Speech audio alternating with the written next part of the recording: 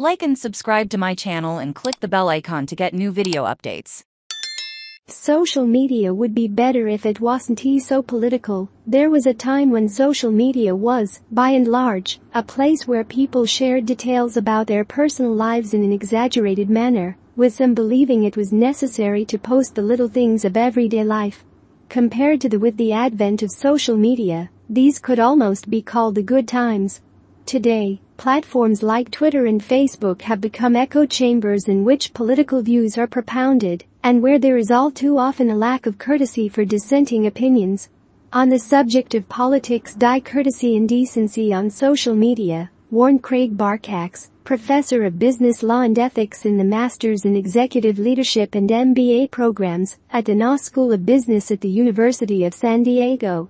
Part of the problem lies in fact that we have become accustomed to sharing too much on social media, and only in recent years has that sharing moved into politics. What's more, the platforms actively encourage this type of interaction. We're anonymous, so why not blurt out every thought that comes to mind? It feels cathartic, said James Bailey, professor of leadership at George Washington University School of Business. In many ways, social media is just a digital version of the original soapbox pundits who first appeared in London's Hyde Park in the 1870s at Speaker's Corner, where many gathered to discuss religion, politics and other hot topics of the world to be discussed later. The madmen preached their political messages.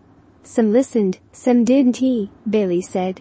But that didn't stop these crusaders, righteous or not, from taking the stage.